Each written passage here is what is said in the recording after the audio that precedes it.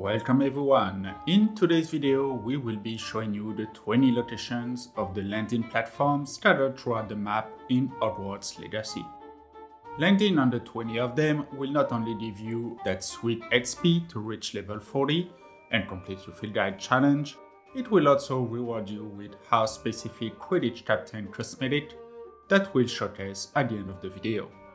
As usual, all the timestamps are in the description down below to help you track them all. So let's go. The first landing platform we're going to land on is in the North Ford region. The closest through flame would be the Pitt-Upon-Ford one. Fast traveling there, you just need to lift up and head south. You will see the platform on top of the cliff. You can easily identify it on that wood tower.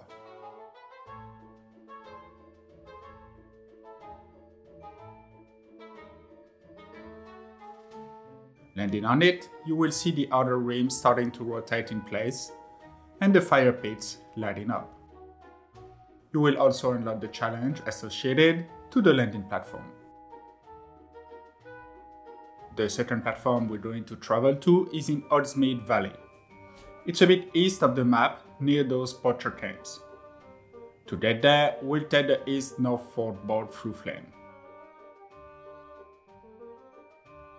Making it outside the house, we will lift up and head east until we see the landing platform on one of the cliffs.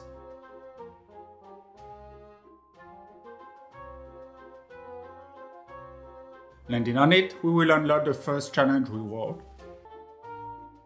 And here is where it is a bit more precisely on the map for reference. Looking at the challenge, we can acquire the Quidditch Captain's uniform, specific to your house. The second platform in the Hogsmeade Valley region is located further south, east of the Hogwarts castle. You will find it near that Merlin Trial on a southern cliff. To get there, we'll travel to the East Hogsmeade Valley through flame. Lifting up and heading south, you can see the platform hidden on a cliff. This one not being on a wooden structure is a bit harder to locate, but should become apparent once you fly over the train track. And here we are on the map, more precisely, just west of that Merlin Trial. In the North Hogwarts region, we'll go to the first landing platform situated at the river, around that marker there, that we will set on the map to guide us. To access it, we'll take the Jackdaw's Storm through flame. And after lifting up, above the trees, we will head south towards our waypoint. Once you pass the forested area, you will see the platform on the cliff edge, just before passing the river. On the map, we are located around here, next to that poacher camp. The second one in the North Hogwarts region is located a bit more west, near the junction of those two trails. Placing a waypoint there, we will reach it from traveling from the Jackdaw Storm through flame. Again, we'll fly up above the tree and head southwest towards our waypoint. Fly towards that rock formation just in front of us, and once we passed it, we should see the platform around the corner, at the foot of the cliff on our right.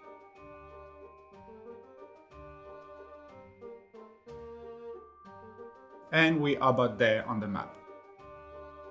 The only landing platform in the South Hogwarts region is located southeast of the castle, around the edge of that cliff on the map where we put our waypoint. The closest through flame to get there is the Aranshire one. From there, we will lift up and head south towards our waypoint, which is nearly spot on for once. You will find the platform just left of the road. And with this, we'll unlock the Quidditch Captain's helmet. In Hogwarts Valley, we will find the first landing platform on the western side, in those rooms. To get there, we'll just fly from the Keenbridge through flame.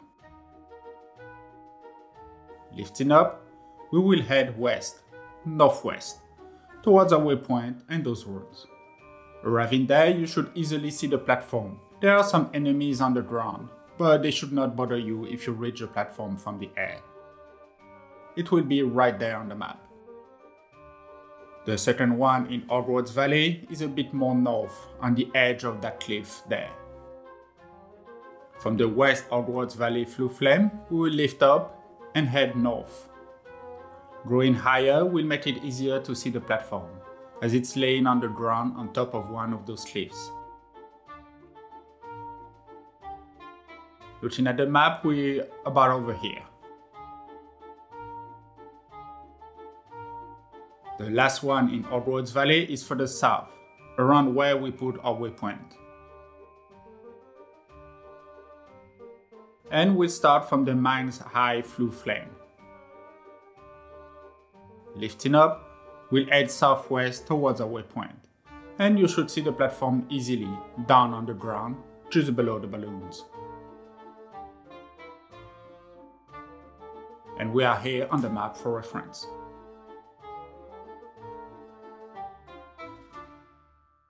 In the Feldcroft region, the first platform is located north of it, around where our waypoint is. We'll take the west Hogwarts Valley Flue Flame to reach it. Lifting up, we'll make a 180 turn and head southwest.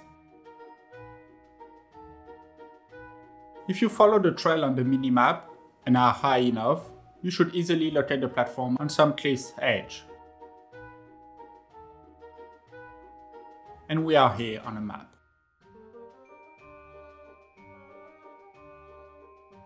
The second platform will be in some ruins in the middle eastern side of the Feldcroft region.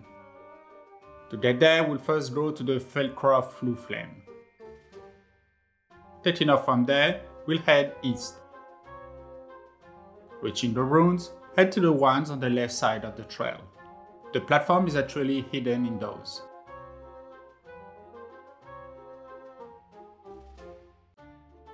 And on the map, we are over there. The third one, in the Feldcroft region, isn't far west on the coast. Taking the south Feldcroft Flue Flame, you just need to head out the house and lift up high. Do a 180 turn to face north and you should easily see the platform on top of some rock formation. With that platform unlocked, we'll get the Quidditch Captain's gloves from the Field Guide Challenge. The fourth and last one in the Feldcroft region will be southeast, near those ruins on the map. To access them, we'll use the Arondale Flue Flame. From there, we'll fly up and head southwest. You should see the platform easily in between those trees, waiting to be landed on. And that's where the map locates us, on the platform. In the southern part of the map, the first platform is in the Pitt-Upon-Ford region, at the end of the peninsula where we put our waypoint. To go there, we will first travel to the south Pitt-Upon-Ford coast Flue Flame.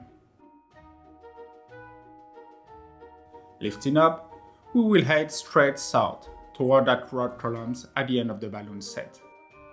And on top of it is where the platform sits.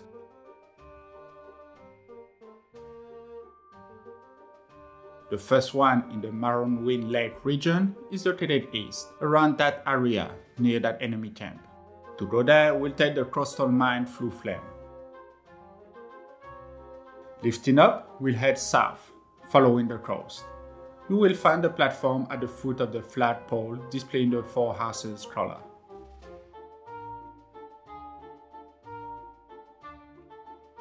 On the map, you can see we're just off the trail east. The second one in the Morrowind Lake region is located on the eastern tower of the bridge crossing over the lake. Taking the Morrowind Bridge Flue Flame, we will lift up to avoid conflict and access the platform from above. You can easily locate the platform sitting on top of that tower. Going to the Manor Cape region, we'll find the first platform on the western coast. The platform is located at the entry of that treasure vault, so putting your waypoint there will take you directly to it. Taking off from the west Manor Cape Flue Flame, you can lift up and go around the cliff, heading north until you can spot the platform.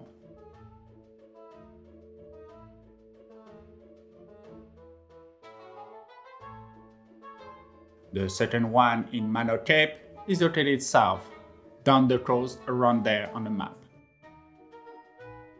Taking off the West Manor Cape roof lane, we will head south this time. You can see the platform in the distance, with some balloons floating on top.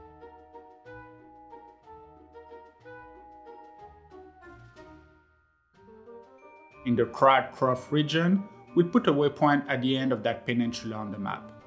To get there, we will teleport to the Crossroads roof lane. Getting out of the house, we'll fly up and head south. You can see the platform on top of that rock tower.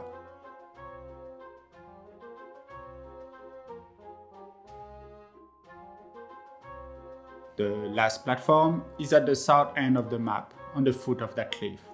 To get there, we will use the Cladmar Castle roof lane.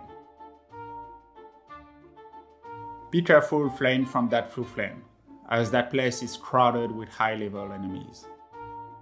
Lifting up, we will be flying east and going around and down that protuberant rock in front of us. And with that, we have unlocked the last piece of Hogsmeade, the Quidditch Captain's cape. Equipping them, it will give you an old-school Quidditch player look. And the outfit color will also vary depending on your house. I hope that video has been useful. Stay tuned for more guide for Hogwarts Legacy, and until next time, see ya!